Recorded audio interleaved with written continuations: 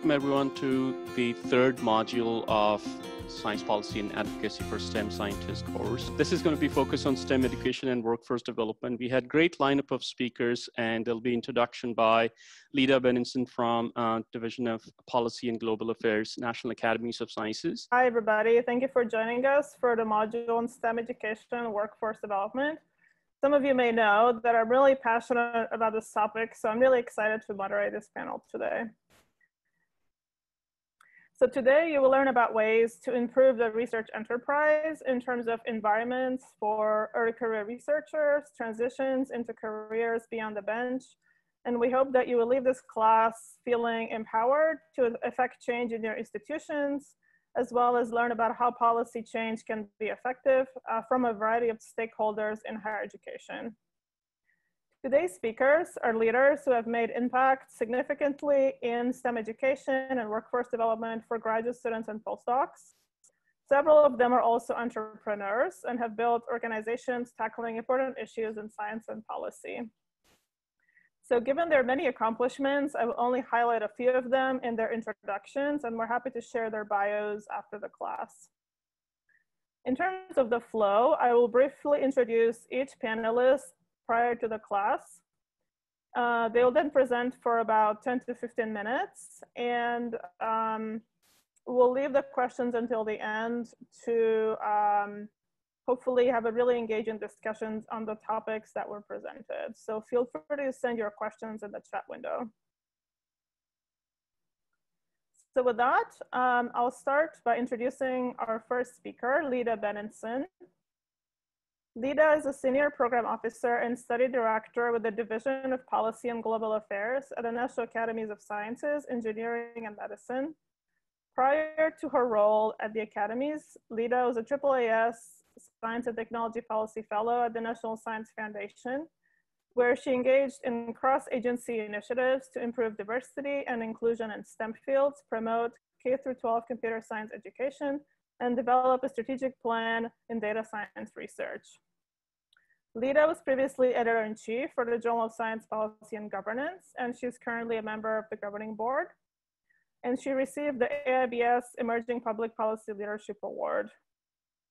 Lida obtained her PhD in integrative physiology and a graduate certificate in science and technology policy from the University of Colorado at Boulder, and her BA in neuropsychology and education from Princeton University.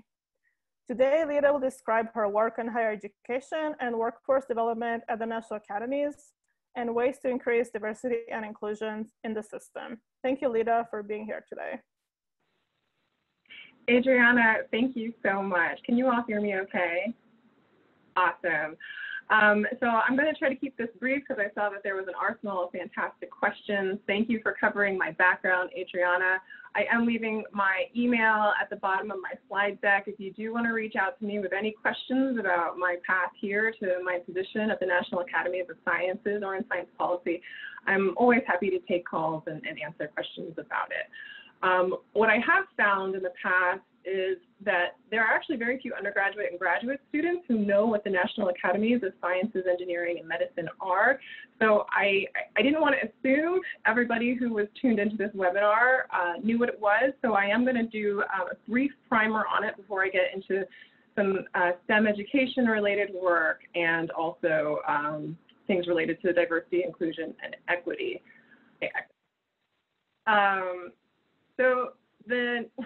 A lot of people get the National Academies of Sciences confused with the National Science Foundation. They are indeed two extremely different entities. The National Academies is far older. It was actually signed into existence by President Abraham Lincoln in 1863, which many people don't know. In addition to being founded by Abraham Lincoln, we are actually not a governmental agency. So I'm not a federal worker anymore. The National Academies of Sciences was actually developed to be a nonpartisan, non-governmental, independent institution that would provide advice on science and technology.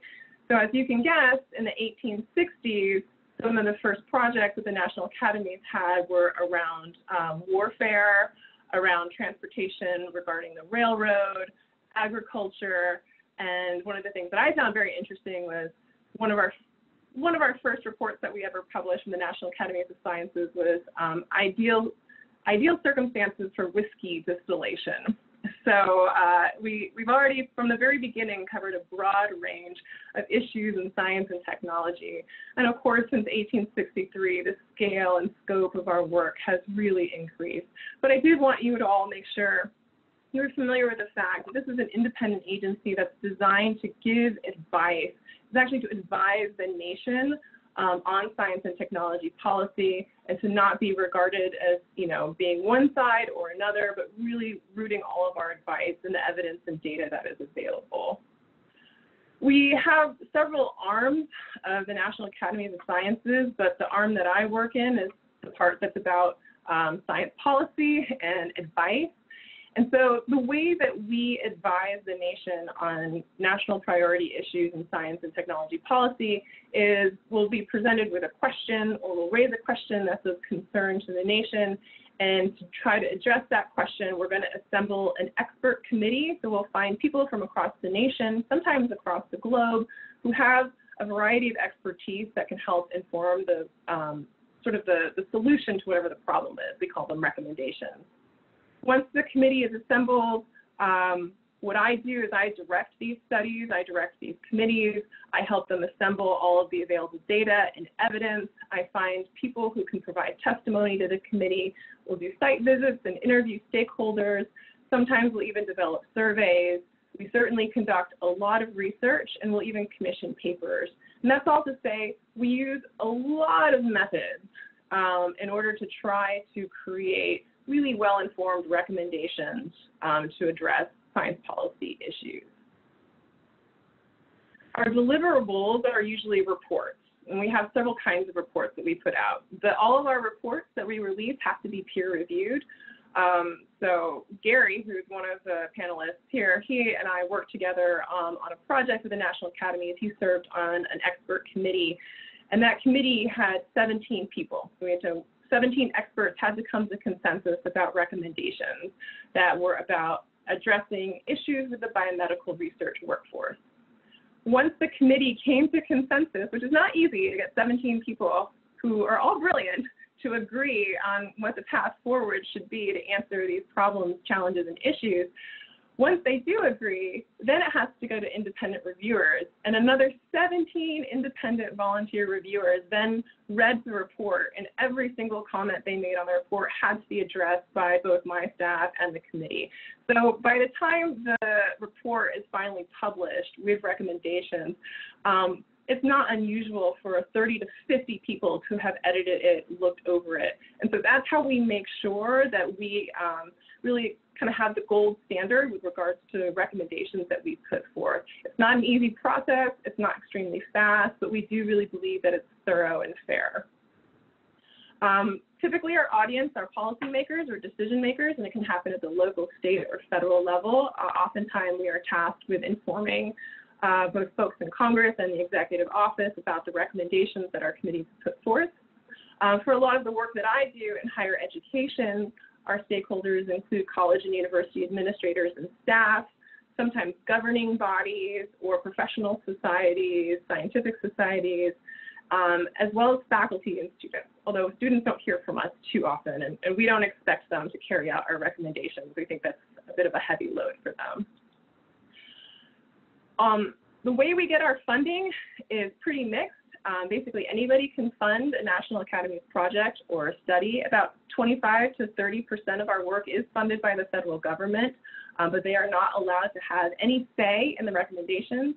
Basically, if you are a funder, whether you're a federal agency, whether you're a private sector organization or a philanthropic organization, you are then forbidden to serving on that expert committee. And that's how we try to maintain our independence.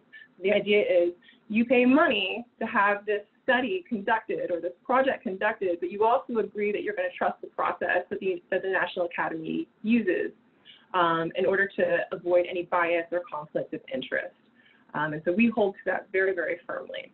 So anyway, that's just a very, very broad generalization of what we do at the National Academy of Sciences. I am always happy to answer more questions. On a personal note, it is a dream job for me. I love working in an advisory capacity. I love working with expert committee members. I get to work with some of the most interesting and brilliant people in the country, but I also have fantastic staff that I work with at the National Academies as well. The staff that I primarily work with, although it's become broader, has been the Board on Higher Education and Workforce, but I also partner with the Board on Science Education. What I haven't included here is now I'm also involved in Army research and development, so I'm working on Army workforce issues as well. And here is just a small sampling of some recent reports that may be of interest to those of you who are in the audience. This first one is on graduate STEM education for the 21st century. So the idea that graduate education as it was formed may not necessarily still work in today's society. The project that Gary and I work together on is called the Next Generation of Biomedical and Behavioral Researchers. We also do projects on building capacity in K-12. You'll see that the Board on Science Education actually worked on developing indicators for undergraduate STEM efforts. And we also have been working a lot lately on understanding the strengths of minority-serving institutions in STEM fields. When you work on issues in education, especially higher education and workforce, we've known for decades that one of the issues and challenges that we need to be focused on and use science, data, and evidence to guide us is on diversity, equity, and inclusion. And we're working on that on a lot of fronts at the National Academies.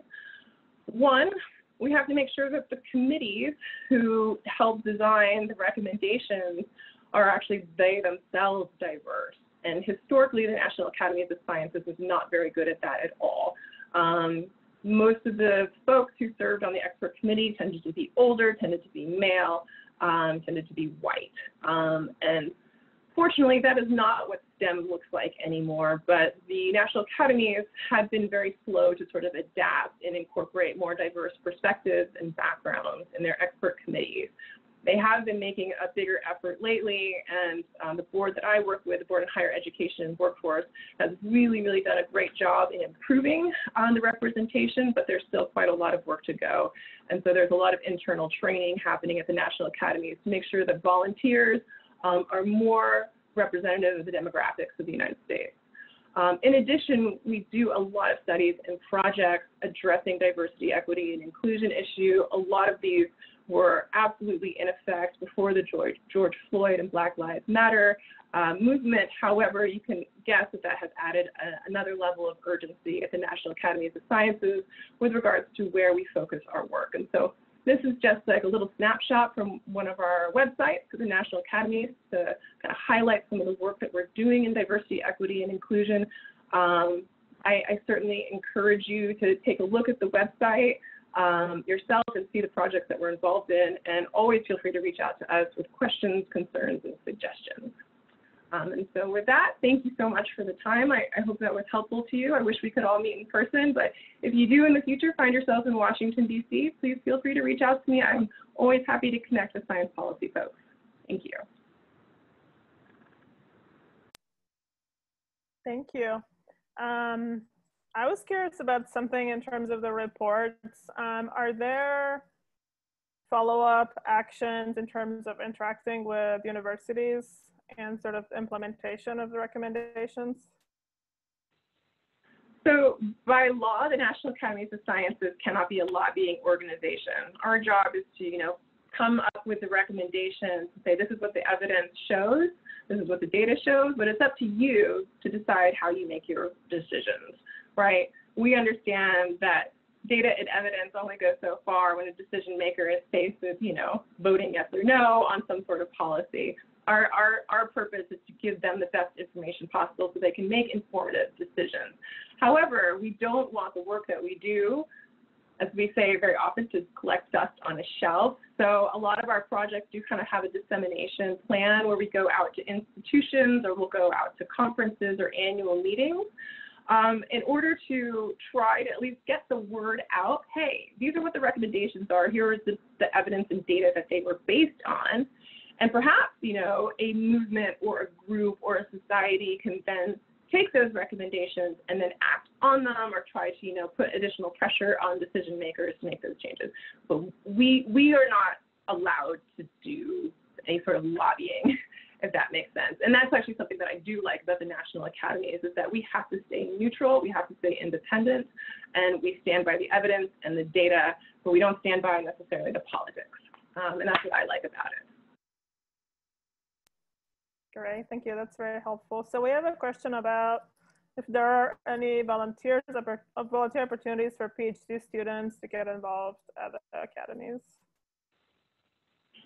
Yes, although COVID has put a little bit of a damper on things.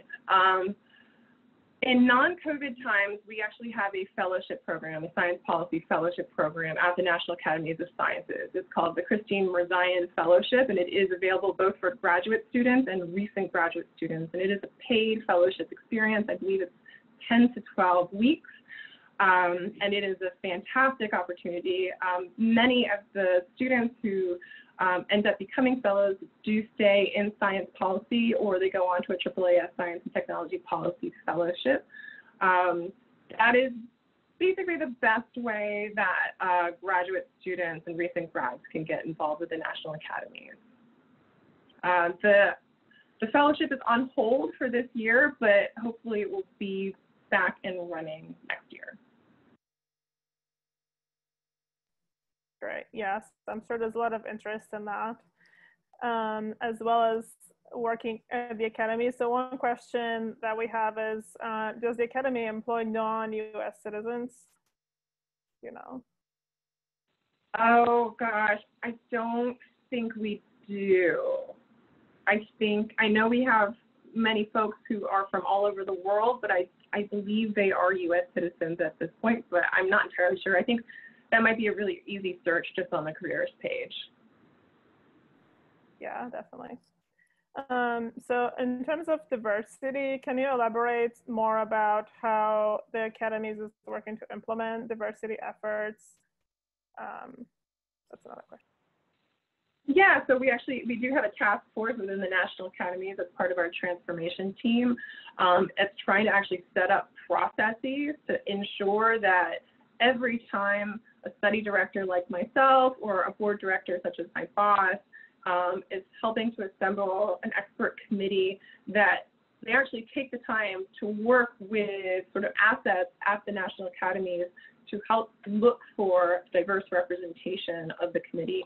However, the way that I do it is I actually, I reached out to a lot of scientific organizations and other institutions that especially focus on people from underrepresented minority groups. For instance, one of them is HACU, the Hispanic Association of Colleges and Universities. They are a massive network of Hispanic, Latinx professors and students. And so I, for instance, will reach out to them and say, look, I'm developing a committee. The focus of the committee is going to be, you know, let's say COVID and the workforce. I'm looking for labor economists. Would you help me craft a message to reach out to your community to see who would be interested? And then I'll go through with my staff to kind of sort of filter through the bios and see who would have really appropriate expertise for the committee. And so that's one thing that we do, is we try to look to a lot of the organizations and scientific societies that are actually targeted at supporting those groups. And then our executive directors and even our president has to sign off on every committee. And the president now has sort of made a commitment to the institution that she will always prioritize looking for diversity on every committee that comes through. That doesn't mean that we're achieving proper representation right now, but we do know that of all the things that she's looking at, of all the variables that she considers when she's seeing the makeup of the committee, that she is actually considering the diversity of the expert committee. But, you know, honestly, the real work is done by the study director and the staff that supports the study director as well, as they kind of go out through their networks and really search and look. There's no algorithm yet to find the expertise that you need for all these various projects, but you do have to carve out time and really reach out throughout your network. Thank you, Lida. I have one question from Tranel. How extensive are the contributions of the New Voices initiative at NASEM, specifically to the diversity efforts?